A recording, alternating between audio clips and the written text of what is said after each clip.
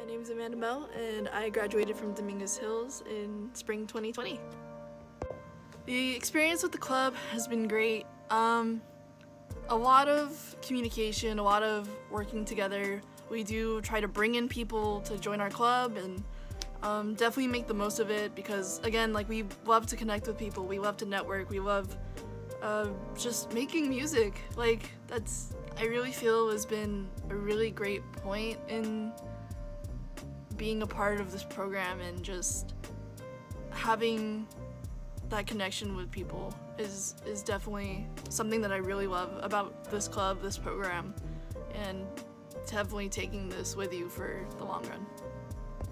And since after college, I've pretty much started to build my portfolio, working on mixes at home usually, so I've just kind of been in my home setup, but I will actually be recording pretty much next week to do some vocals, so that's pretty exciting.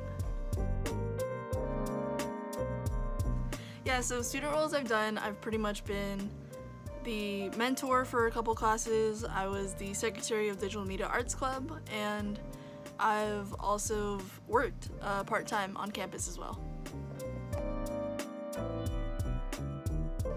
So my experience with the program has been really great, and I would never change it for any moment that I've been there pretty much. In the 2 years that I've been there, like, I've learned a lot about self-discipline and being able to trust yourself and the ability that you know how to do this, and being able to just talk, and like, everyone is always here to help you, no matter what, because we're all going through the same journey, and I think those connections that you make right now are gonna be super great later in life, so definitely take up on this program for sure.